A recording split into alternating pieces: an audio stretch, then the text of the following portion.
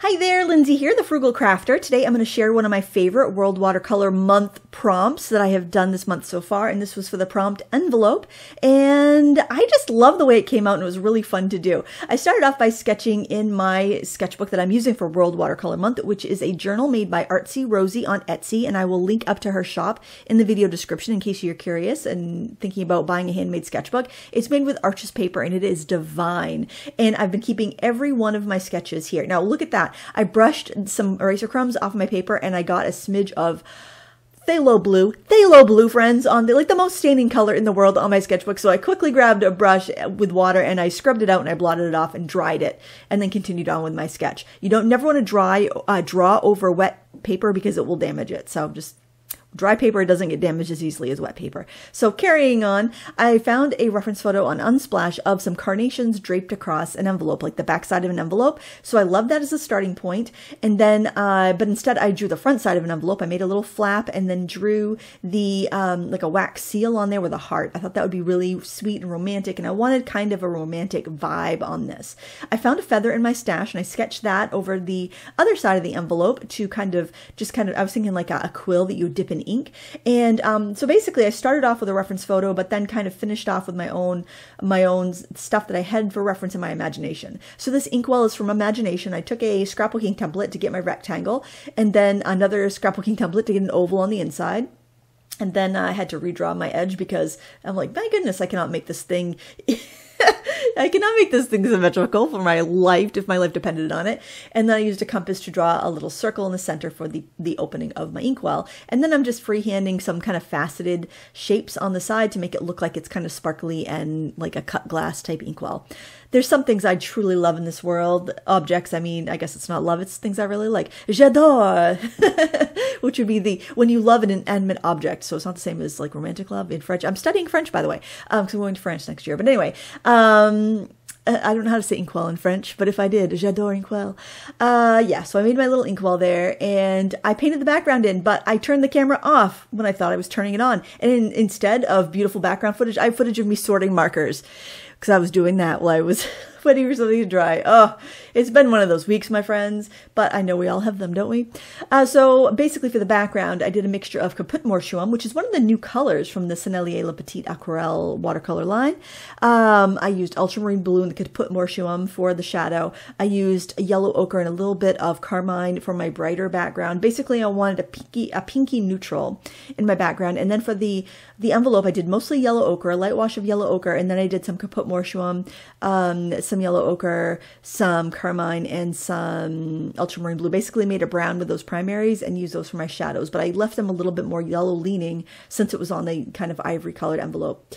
Now I'm using carmine on my dagger brush, and the brushes I'm using are from my set from Craft Ammo. I don't know if there's any sets available. It was getting pretty low in stock, but if there are, I'll link them up anyway. But of course you can use whatever dagger you have. It's about 3/8 to a 1/2 inch in size. Like you'll need a number 8 round. You know, use what you have, but if you do need some brushes, I'll link to that and you can check them out. There's a lot of good brushes out there, friends. And if you already have ones you like, then use them, because watercolor brushes will last you so long if you take care of them. And the brushes in my set are pretty big, and I made them that way because I know the smaller brushes are so easy to find inexpensively. I want to have a good quality larger brush set that wouldn't be crazy expensive. So anyway, it's definitely a larger brush set if that's something that interests you, if they're still available. My gosh, what a video. I don't know if the products are still available, but I wanted to do this painting with these paints because I highly rated the Petite Aquarelle watercolors about 6.5 years ago when they first came out. I thought they were a wonderful option for a student grade set, but recently I've had some people tell me they didn't think those paints were very good anymore. So I saw they released a 36 set.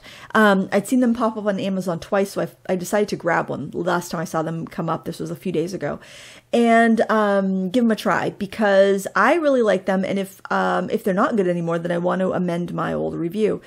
So I got the 36 set knowing that was the newest offering, and I gotta say I'm still liking them. They performed really well for me. I like the new addition of colors. There are a few colors that are quite similar that are probably not really essential, but I think it's a nice set still. I swatched them out. I'll have a full comparison with the new paints and the old paints coming up on my YouTube channel if it's not up already. I don't know in what event I'm going to release them, but I've since done some more work with these, and yeah, they're definitely as good as the older versions in my opinion. So I'll either that's on my channel now or it will be. So here I am filling the oval with I think this is this crimson? I'm not sure what the color red here I'm using is, but it's one of the newer bright ones. And I'm filling the oval, and then I will put little sparkles with the red in the facets to show just kind of reflected color. I'm also using that crimson for my shadow, or I think it's a crimson. It's or maybe it's a scarlet. I'm not sure. It's a more intense, natural, true red, kind of like a naphthol crimson, to be honest. I'm throwing that in the shadows of the carnation, as well as mixing it with some ultramarine blue and some carmine for the wax seal and also the drippy wax area there.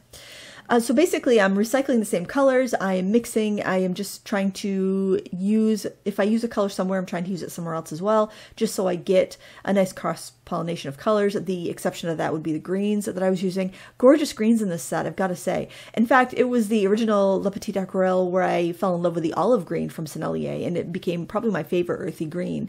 It's a gorgeous kind of sap green color. It's just really nice. It's kind of like Winsor & Newton's olive green, to be honest. I do find the Petite Aquarelle reminds me of the Winsor & Newton professional range. If you like that and you're looking for maybe a set for travel, or you're trying to get maybe a friend started off a little bit less expensively in watercolors, it's definitely a good option. I would have no qualms painting with these paints. And I like the Sennelier Pro Grade. I do have a comparison on the Sennelier Pro Grade and the Le Petite Aquarelle on my channel as well, if you're curious about that. I think that's in the original review of the Le Petite Aquarelle. But yeah, I think they're a really great student grade option. They're just nice. I think anyway. You can let me know what you think in the comments below if you've used them and you do not share my opinion. Please let me know. I think they're probably like a step above Cotman. Yeah, I mean, I think that they don't layer quite as well as the professional range. I feel like they're maybe a little thicker, like they kind of layer up a little thicker and they get a little shiny if you layer too much, whereas the professional range does not get that shine to it if you layer it up. So maybe it's got some extra, or maybe what they're using for the binder is a little different. It's just got a little bit of a gloss to it that if you layer it up that you don't get with a professional range. And I would say that's the only downside, honestly, because they mix beautifully. They're wonderfully transparent and gorgeous. And I think they're a great student option, and they're very affordable. So what's not to love, right? I want to try their tubes. I haven't tried their tubes yet, so I can't speak on them, but the pans are wonderful in my opinion. So I'm mixing in a little bit of ultramarine blue, and did I use any? I think I did use like a phthalo violet in there. I'm not sure what they're calling that color, but oh, when I opened up my case of colors, so they were all, you know, higgledy-jiggledy all over the place. They were out of their pans, and there was no wrappers on them, so I didn't know what was what. So, you know, yeah, I have to say I'm not 100% confident in the names of any of the colors, just because, like the phthalo blue and the phthalo turquoise, I can't really tell which is which. So I'll just kind of go by common names that you probably have in any palette, just in case you're following along with other stuff.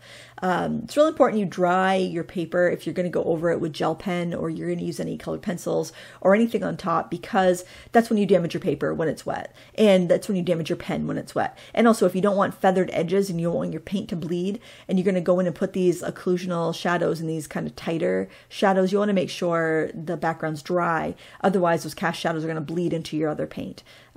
So when in doubt, dry it out. Hey, can you remember that? When in doubt, dry it out. I also say when in doubt, throw it out. When in doubt, work it out. When in doubt, you know, I don't know.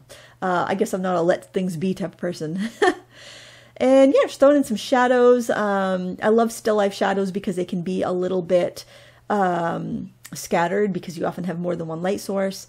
And yeah, just try to be generally agreeable with your shadows. Like if you're putting a shadow on the same direction from one object, just try to make it agree with the other objects, and you're usually good. You know, if you do have one of those shadow situations where you're seeing it from two directions, like you have two light sources, just make sure they agree and you should be good. And apparently I meant to turn the camera off here.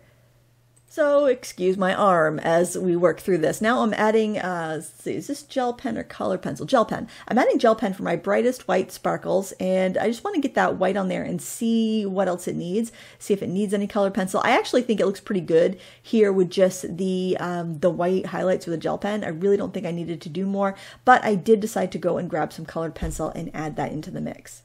I like how the grain kind of added a little bit of fullness and volume to the carnations, but I wasn't crazy about the feather. I think part of it was that I had built up too much paint on the feather. I kind of hit that point where it gets a little glossy, and then it's hard for a colored pencil to stick on top of it. Like I was telling you earlier, the drawback to these paints versus the professional range is just you're limited on the amount of glazing and layers you can do, but with the professional range you can layer for days without it getting muddy. So I think that would probably be the negative, but other than that I really liked it. I took a cool gray and added an occlusional shadow, that shadow touching the elements that are flat, and that pretty much does it. I hope you enjoyed this World Watercolor Month demo, and I hope you are doing the challenge as well, and if you are, good luck, and we will see you next time. Happy crafting!